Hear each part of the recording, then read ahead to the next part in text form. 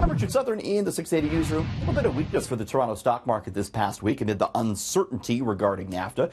Also, the price of oil trailing off some on demand concerns. Another factor certainly at play, cannabis stocks. I mean, these are the stocks investors are looking at. They're the most actively traded almost every day.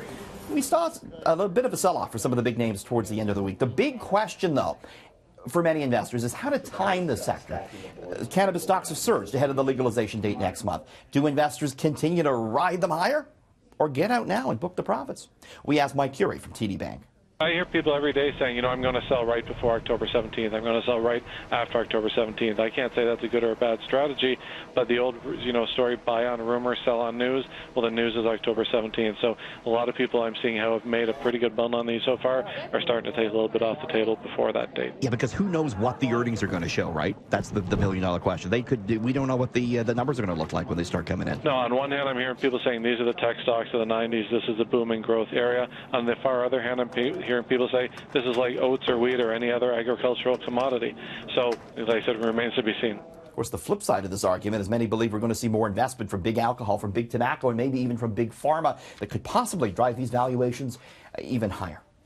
Starbucks this past week, after opening 25,000 stores in 78 countries, finally cut the ribbon on its first Italian location.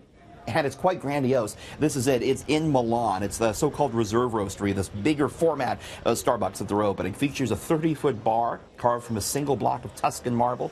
It's showy. They make a coffee in front of you, pour over coffee. They also sell cocktails, pizza, bread, and gelato. This is aiming at the top end of the market. An espresso shot there costing more than $2.50 Canadian. Not found on the menu. Frappuccino, certainly not. Of course, Italy, a country where coffee culture is taken very seriously. Purists drink largely espresso while standing at a cafe counter. It'll be interesting to see if Starbucks is successful there.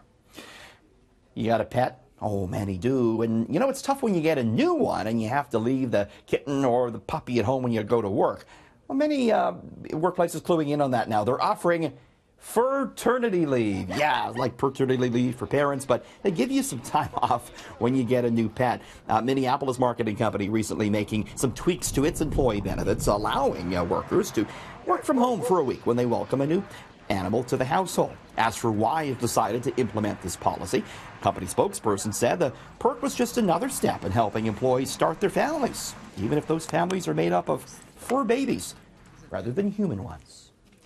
Well, maybe you're looking to take a dip. The weather, of course, still very nice here. And you don't need a pool anymore to have a pool party. Now available in Canada is the Airbnb of pools. Yeah, it's called Swimply. It's an online marketplace where pool owners can rent out their pools by the hour, again called Swimply. Hourly rentals range from as low as $20 an hour to about $200 on a weekend for a big pool. The New York-based owner of the startup says the same-day availability of the pools makes it a spontaneous way to take a dip. Of course, you might be wondering about the liability, and when you do rent a pool, you sign a waiver absolving the owner of any issues that may arise. Finally, Domino's with a promotion this past week that didn't work. They had to roll it back. So Domino's in Russia said, we're going to give you free pizza for 100 years if you tattoo a picture of our logo on you and post it on social media.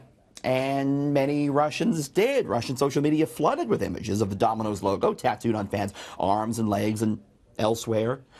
Domino's said, we got to put a stop to this. They stopped the promotion after just a few days, giving free pizza to only the first 350 people to get the ink. In the 680 newsroom, Richard Southern, City News.